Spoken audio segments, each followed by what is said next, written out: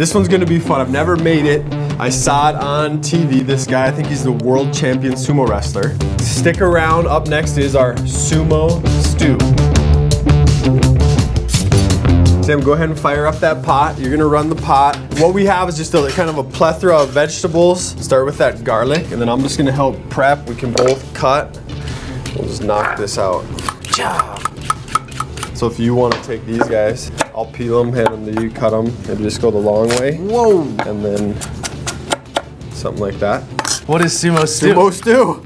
You know, I don't even really know. It's called Chankonabe or Chankonabe. I don't know where I saw it, but it was like the world champion sumo wrestler. It was like putting on a seminar or something like that. But training session in the morning, goes back to his apartment and then cooks this every day. He literally said he does it every day. Big old pot of stew, he eats it, then he takes a nap, then he goes back and trains at night. Figured if it's good enough for him, we ought to give it a shot. Yeah, right. I want to know what the champion of anything's doing. Should I start tossing these in? Yeah. Cool my pan down. A little water too. Yep.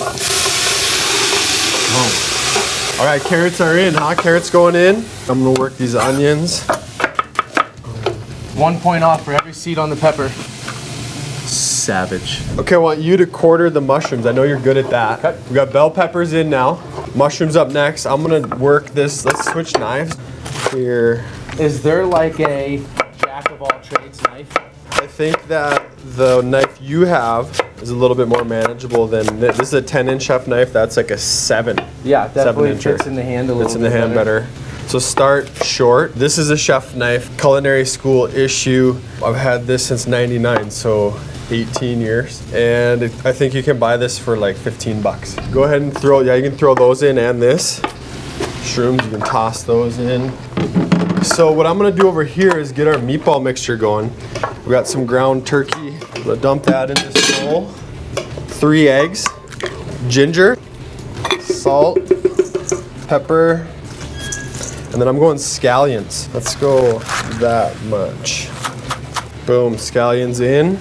How's that looking? You want to give that some pepper? What we're gonna do is get this like a bubbling broth, and then we're gonna drop little balls into it, and they're gonna boil and cook while they boil. How come you don't use like a, why wouldn't you use like a chicken broth or something? I think that we're gonna get enough flavor out of this. Really? Yeah. All right, guys, we're up to a simmer. We seasoned it with salt. Now, I've cut the rest of the scallions. I'm gonna go ahead and throw those in.